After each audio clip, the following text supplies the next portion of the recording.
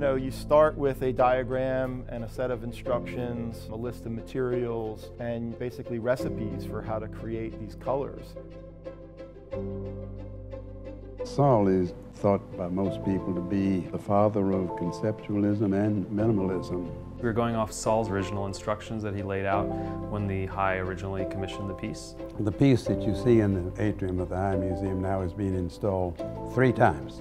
And I actually lived just down the block in the 90s, so I had actually seen the original Sol LeWitt. And when I found out that that's what we were going to be doing, I mean, I got chills.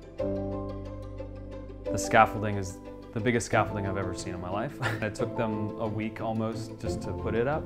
We had a great representative from the Sol LeWitt Institute, Brianne, who led us through the process. Because I'm used to either using a roller or a brush or a spray can. In this process, we use rags.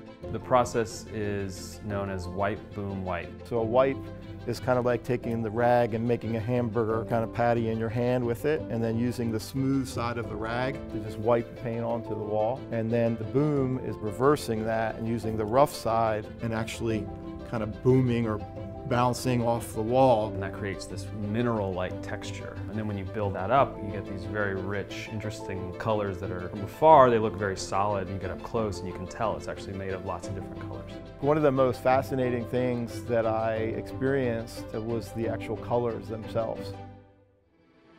To get to an orange, you're not just rolling orange paint on the wall, you're putting several layers of yellow and then layers of red on top of that, and then maybe yellow again. And the most complex color had 6 combinations of colors, which each had 4 applications. So it had 24 passes, 24 human touches. And when you're talking about a 70-foot tall mural, and you have to climb the stairs doing 24 passes, it becomes pretty intensive. It's a masterwork by a master artist. What he was trying to do was to create an artwork that anybody could put up. I tried to really just sort of be a student. A big part of Sol's work was laying out these very specific instructions so that his work could be recreated by anybody. So I wanted to really just be a tool for him to create this art after his death. He was a genius, I think. This is an incredible piece of his legacy. It shakes things up in there, and I think that's a good thing. I think that kind of sends a message to the community that sometimes some disruption in the system is actually a good thing.